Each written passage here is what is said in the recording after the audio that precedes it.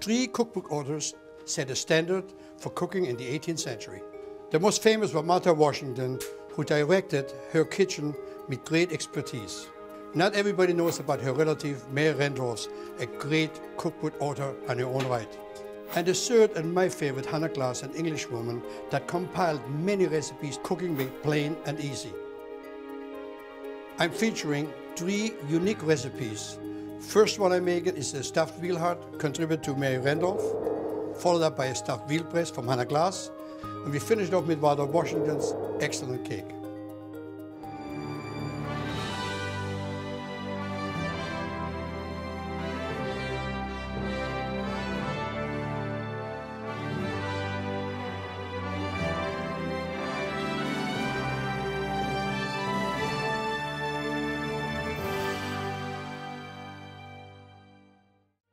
Mary Randolph lived in Richmond, Virginia.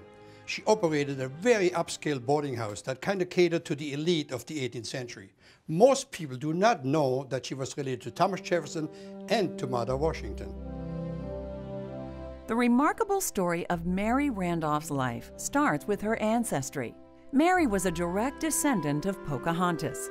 Her husband's cousin was Thomas Jefferson, and her cousin was G.W. Parke Custis, grandson of George and Martha Washington. She became very rapidly known as a wonderful hostess who presented a fabulous table. In 1824, Mary gathered her famous recipes and household management philosophies into a book she published entitled The Virginia Housewife. Let everything be done at the proper time. Keep everything in its proper place and put everything to its proper use. Mary Randolph's work has been called the most influential American cookbook of the 19th century. It was the first American regional cookbook. In her death, Mary Randolph accomplished one final distinction. She is the first person to have been buried in what was to become Arlington Cemetery. The first recipe is a stuffed veal heart. Now, granted, I'm sure not too many people are familiar or have even seen a veal heart. In the 18th century, however, it was very, very special. Calf would get slaughtered. You would use the veal heart as a dish. You make a stuffed veal breast. You use every little byproduct of the animal. The dish I'm making today is not an easy dish, granted. And if you want to make it, you can get veal hearts to any specialty butcher shop. It's not difficult to get. What you want to do, you want to trim down what they call the pipe. You want to clean it, because this is the part that gets rather tough. Those are the arteries that go into the heart, it pumps the blood. What's unique about the recipe, it involves quite a lot of ingredients for the stuffing. You have some ground veal, then you have some cow fat. Chop a little bit of cow fat in there. I have a little bit of beef marrow I put in there. Then I have some chanterelles, some ceps. Important tidbit here to know, once you get mori mushrooms, soak them gently, and you want to make sure you open them, make sure that all the sand goes out of it. The vendors usually leave a lot of sand in there to increase the weight. So you be careful on that. Celadon breadcrumb, little cognac or brandy, heavy cream, 1 egg in here, parsley already chopped, mix it all together. The best way to do it, let it sit up for a little bit so it gets more firm. Salt and pepper. A little bit of lemon pickle. Now, lemon pickle is something very, very unique that the 18th century and all the books have. It's a sauce that takes a couple months to make. It's lemon, it's ale, it's different spices, and it just gives a tremendous flavor. Both of the 18th century authors, Hannah Glasse and Mary Randolph, have both recipes for lemon pickle. Stuff the heart. We start braising the heart bottom down. Salting the heart. Pepper. The duchy is hot. A little oil in the duchy.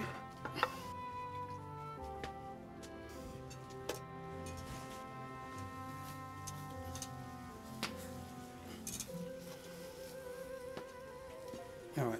What makes this recipe complicated is the many steps. The first step we're doing right now, we're going to sear it in a duchy. Then it's going to go in a braising pan in the oven. Saute and braising action. So right now we'll get some heat on here. Deglazing it. And we're going to let it simmer a little bit. Very slow simmer with lots of wine in it constantly. Let me get a dachi off the fire and move it into the roasting pan. The dachi goes back on the fire and the flavor is in there. It's later going to get some root vegetables into it. All that goes in here is a little red wine. All right, we're going to put a sprig of thyme in here. So now I'm going to stick it in my beehive. Remember, it takes about an hour and a half to 2 hours at about 350 degrees. That take quite a lot of time to simmer. Something in here. But this time is much needed because the sauce that you make for the dish is really what the dish is all about. In the dachi, we have the stuffing that came out. We have root vegetables, onion, rutabaga, celeriac, carrots,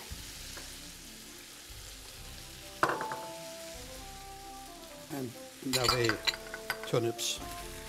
We let this cook for a little bit.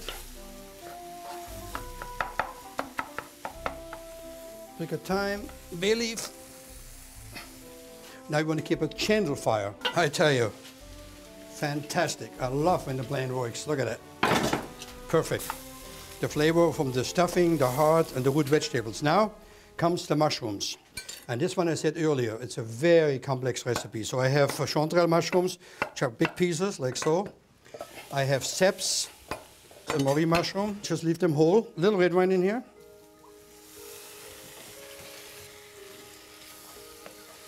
All right, the heart should be finished braised in my beehive. They've been there for about almost 2 hours. Now the hearts go right in here. Now we got all the braising liquid that's in there. All we need now is some beef marrow.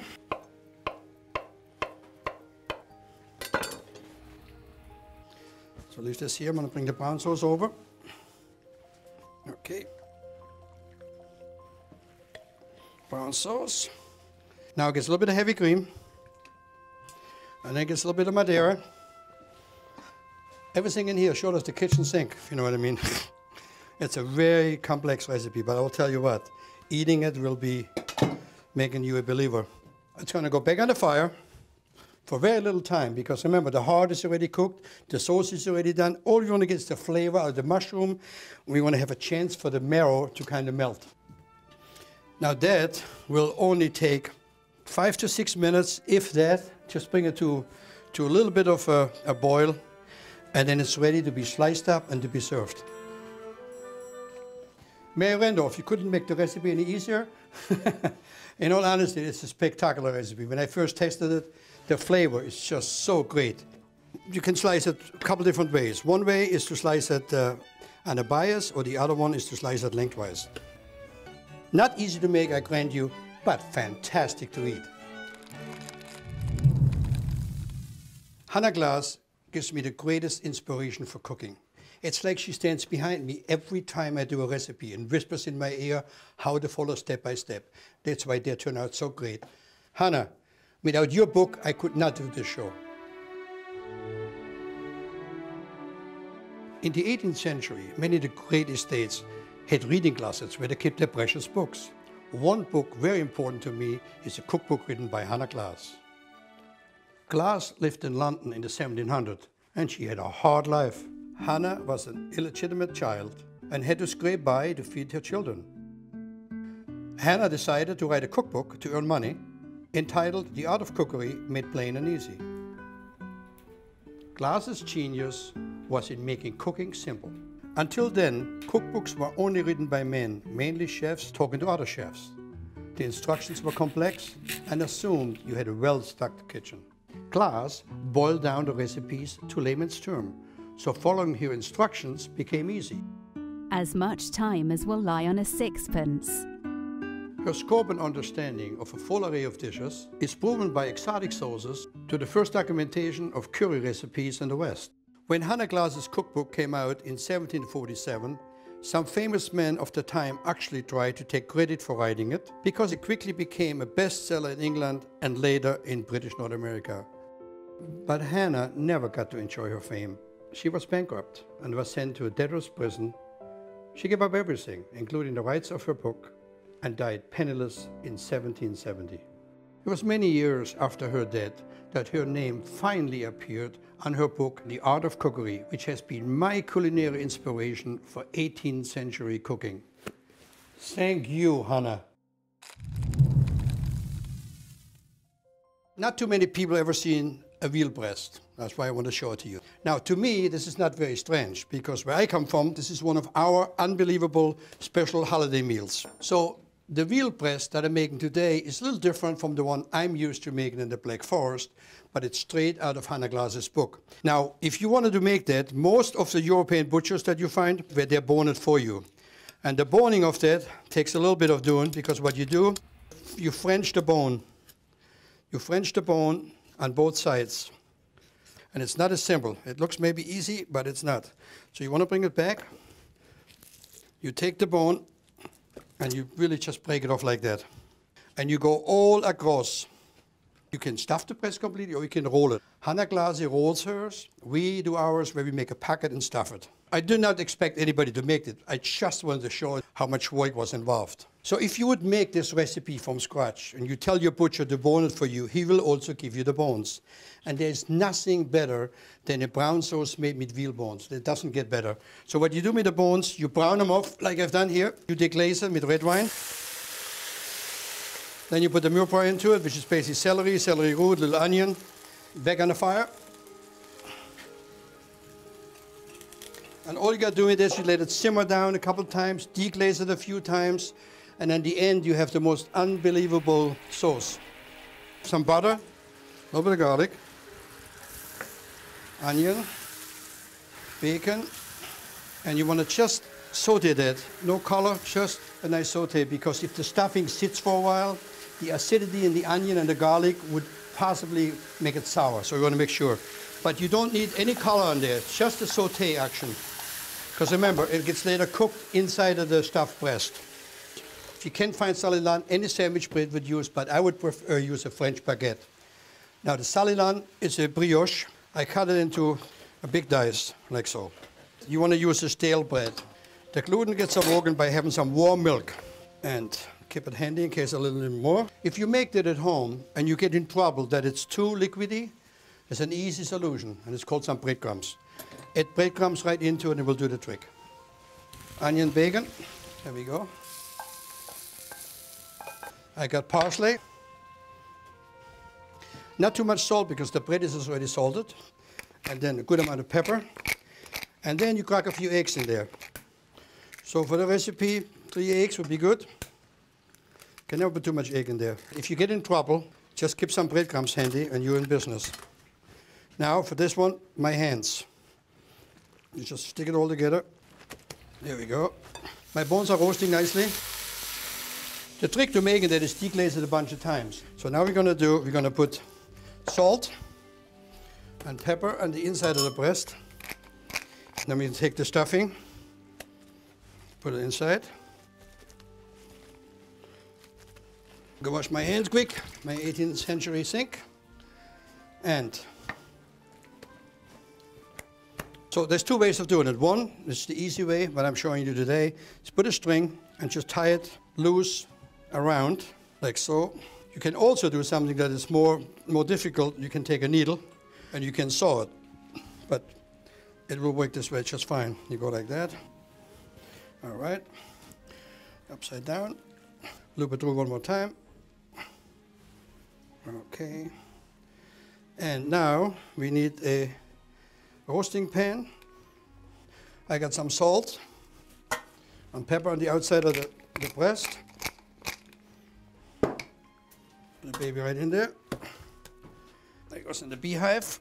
Nice. Takes about an hour and 15 minutes, depending how much heat you have. Ideally, what you want to use, if you do it in a commercial stove at home, you want to start off hot and then lower down. I'd say maybe 4 1/4 until it's nicely brown. Lower down, and you possibly maybe even want to wrap it in some foil or have a Dutch oven, anything like that, to keep the inside steaming nicely so the bread cooks beautifully. So while it's in there, we're going to finish the sauce. Use Roma tomatoes, just like that. Cut it really through and throw it in the... There we go. I'm going to put a little thyme in there and a bay leaf. Stay right there. I'm going to deglaze one more time. I'm just making a little bit of a mushroom sauce, which is very simple. Butter in a spider, shallots in there, I use shallots for that because it's more sweeter than onions. And then I have some button mushroom for that. The sauce is right next to it. Look at how beautiful is that.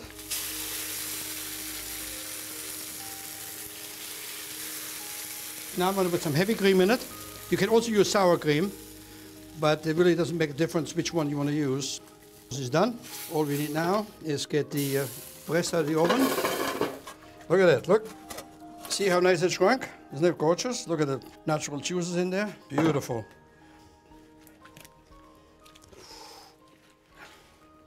Cut this beautiful breast. The outer crust that you get from the skin is so beautiful because it kind of caramelizes itself. Hannah Glasse, you outdid yourself. What a great recipe. And this is the mushroom sauce, just a little bit over like so. Now this sauce has more power. All the goodness of the bones, the cartilage. It screams for simplicity, but it's so beautiful. And this is my tribute to Hannah Glasse. Martha Washington's cookbook basically is a compilation of recipes that she inherited from her mother. During Mount Vernon's time, at a huge feast and entertainment, she refined it. The book is now housed at the Historical Society of Pennsylvania. This is Martha Washington's cookbook. It was not written by her, but it was passed down to her from her first mother-in-law. This is what she was using in her kitchen. This is what she was feeding our first president and all of the other people she was entertaining. The historic document brings her back to life. Curious of the book is this sort of gouged out part. We don't really know what happened here. A couple of thoughts are possibly it got into the fire, possibly something dripped on it and the mice got to it. Other thoughts are that if you turn it this way, many people tend to turn books with their thumbs, and it could be the acid that burned through the paper at that time. There's so much talk always about Martha Washington being really into a lot of variety of cakes. Some people say there was 3, 4. I think there was actually more than that. But they're in the book as well, right? Yes, they are. See in the book, and let me actually touch it. It's got to be one of my culinary highlights. Well, I think it's one of the highlights of our collection as well at the Historical Society of Pennsylvania. What an insight to Martha Washington's book. And if you don't mind, I'll leave now. I don't think so.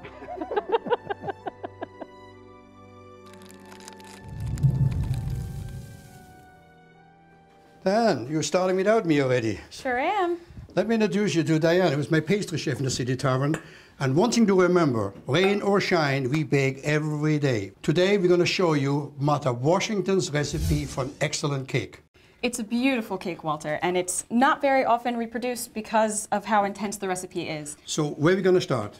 We're going to start at the very beginning. Mix yeast with a little bit of warm liquid. We're using ale. And the reason we use ale, because she used ale in her recipe. I'm going to get this yeast good and dissolved, no clumps. Why don't I do this for you while you finish up your flour? The ale gives it a unique, distinct flavor when in the end. It's so amazing. And the smell is incredible. Yep. 1 whole egg. And 1 yolk, please, Walter. Here we go. Beautiful. Add half a cup of half and half there, along with 1/8 of a cup of sherry, so just a splash. Here we go. And just a extra little splash of ale, just to get it good and liquefied. And today we are in luck that we actually have maize. Yes. That I brought back from the West Indies the other day. So it's very hard to come by. So we got the maize. It's gorgeous. Next. Next we have a large teaspoon of ground clove, Which we use a lot in 18th century cooking. Now we're just going to give this a quick stir before we cut in our butter. Just about 4 ounces. Just cutting the butter in with our fingers. This is very similar to, your regular pie crust or many other applications. You can use a pastry bench or anything, but we're authentic here, right? 18th century style. It's not the same. You've got to do it like that. It's And true. Martha Washington was known for her baking. Mount Vernon, if you're saying they had 600 visitors the first year. Wow. So it's basically almost like a resort. There was always action going on. But we know that she took a lot of pride in how to entertain with her guests. So that's Absolutely. all right, here we well go. For you. There we go. Beautiful. I'm going to toss in these 2 eggs. Yep. And if you will add just a splash of rose water for me. You see this ornate decanter? Because rose water was very expensive then and it's very expensive now. Really all it is It's the petal of the roses that gets fermented. And it has a very beautiful aroma, and it's a very strong, intense aroma of rose petal. How much rose butter do you want in it? About a teaspoon. About a teaspoon. Perfect. It's a very overwhelming flavor. Oh, So. that makes it so great, all right? Indeed it does. Okay, get a good mix on this. Then we're gonna have our currants. Yes, currants and candied orange peel. Yep. The orange peel comes off the orange on the outside, like so, would be cut up into pieces and be then caramelized in sugar. The same thing goes for the lemon, that goes in here as well. Just a little acidity. Beautiful. Go ahead. I'm going to go ahead and get in here with my hands. Will you add about half of that bowl of currants? There's a red currants that is dried. Yes, and they are Gives quite tasty. Quite tasty and also quite expensive. That's for sure. The one thing about the 18th century, which is real obvious, they weren't worried about dollars and cents, you know. That looks perfect, you know. So we're almost ready to put it in our form and stick it in the beehive. The beehive I fired up early, so the beehive is going good. So now we're going to put this in the oven. There we go. So how much time to bake? About a half hour. So then you're going to start on the buttercream? That's right, just finishing it up actually with a little touch of orange zest, which really gives it that beautiful orange flavor with the butter and the sugar and everything else that goes into your traditional buttercream. Oh. Ah, perfect. Careful, don't burn yourself. All right. Now Martha's recipe calls for 3 layers, so that's what we're going to do here. Just going to slice it up with your serrated knife. Yeah, every time you make it in the bake shop, who is down there waiting for it to be sliced? It is a little bit of a dry, more bread-like cake, so what we've done here is put together a little bit of simple syrup with some spiced rum, and if you'll add some black tea and a smidge of rose water. Black tea right over here. Beautiful. And rose water. Fantastic. You don't want to be shy, because the moistening of the cake is what makes it so spectacular. It soaks it right into the cake. That's what I really fell in love with this cake when the first time we made it. And you really want to make sure you get the edge good and soaked, because that's where it touches the pan. That's where it's going to be the most firm and dry. Gotcha. The buttercream. How's that? Oh, it's awesome. Next one. All right, cover it. It gets now decorated on a beautiful crystal or silver cake stand. Indeed. And I've just done some beautiful rosettes and a little pearl border, you know, just to dress it up a little bit. These sliced oranges, and you're just going to dip them into a little bit of a sugar syrup. Bake them very low temperature in the oven. It's really just a delicious, thin, crispy little texture. Are you ready? I'm ready, absolutely. Let's see. Look at that. Oh, isn't that absolutely gorgeous? Mother, I love you. Now you can share my obsession with those 3 ladies that drive me wild.